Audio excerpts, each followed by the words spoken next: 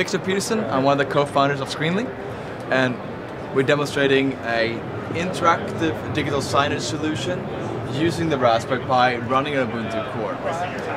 So you just take any phone, or how does it work? So the demo we have here is a regular screen running our Raspberry Pi hardware platform, on the Raspberry Pi hardware platform, and we're simulating a retail environment that is going to answer the question, do you have this particular item in store?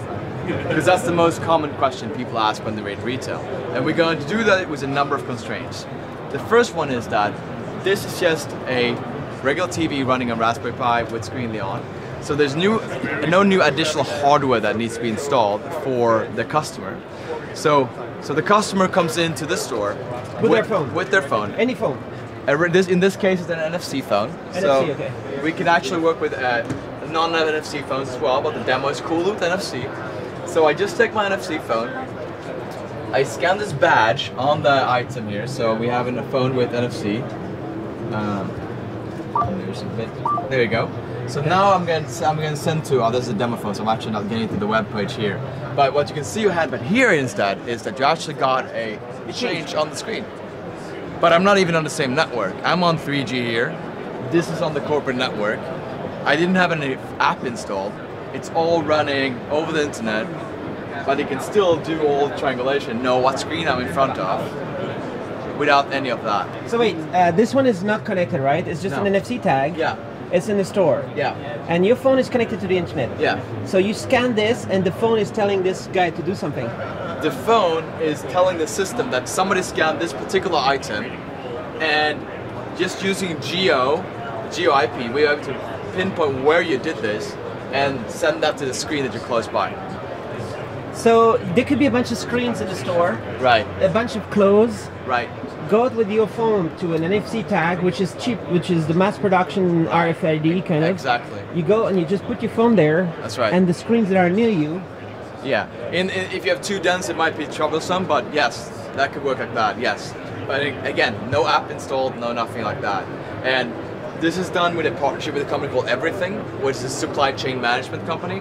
And they work with a lot of big companies to do labels on and tagging on products throughout the supply chain.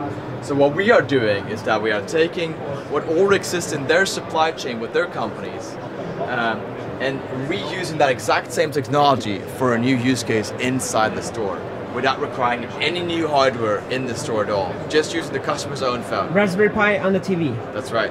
Only just a Raspberry Pi? That's just a Raspberry Pi. We have two Raspberry Pis actually, one here to drive this big screen and one to drive this small screen. So there's just a Raspberry Pi as well. So we have two screens in sync here. And the Raspberry Pi is at $35? That's right. And we already have over 10,000 of these deployed around the world running the Screenly stack. Where are you based? I'm based in London, but we have the companies global, we have customers around the world. And where are you from? Originally from Sweden. Sweden. So when did you start this idea? We started the very first version of Screenly about 3 years ago, and we started when the first Raspberry Pi came out, so it's about over 3 years ago by now, and we put out the very first version, an open source version, and then we started to get more and more commercial interest, so we added a new SaaS service that is basically a managed system. So the way Screenly works is super simple. You either get a Raspberry Pi from us, or you use your own Raspberry Pi. You put our software stack in there, you boot it up, you get a pin code on the screen, enter that into the web management interface we have running, that's not it, but this is our web management interface. So we enter a pin code there, and that allows you to start pushing content to the screen remotely without even being on the same network. So you can be in a different country. We have a number of customers where they have maybe offices around the world, but HQ manages all those offices, or retail stores in many countries. So HQ manages all those contents, even if they're not on the same network. So, so it's as easy as a Chromecast? Yeah, but better. Better. Because this is more geared towards managing remote screens, whereas a Chromecast is more a consumer-grade product, even though with the commercial Chromecast there are some overlaps there. But yes, it's similar, but we have more control of the devices. And what's the software stack you're talking about? Right, so it's not an Android app, right? It's not. So the operating system of this device is Ubuntu Core, and then we have our application stack running inside what's called a snap. And our application stack is a bunch of Python and Qt. And that's connecting to our backend that is talking to an API to control those devices. So you have 10,000 deployed, and where? All over the world. Europe, North America, Africa, Asia. What do people do with them? That is the interesting part. It's traditionally digital signage tend to be in retail, but we have so many other use cases outside of retail. A lot of them are menu boards in restaurants. Some of them are dashboards on the wall at an office. Some of them are in elevators. There are so many use cases that we could have never thought about these use cases before we started this project. So we just focus on delivering the solution of being able to push content to a remote screen without, in the most simplistic way possible for the customer.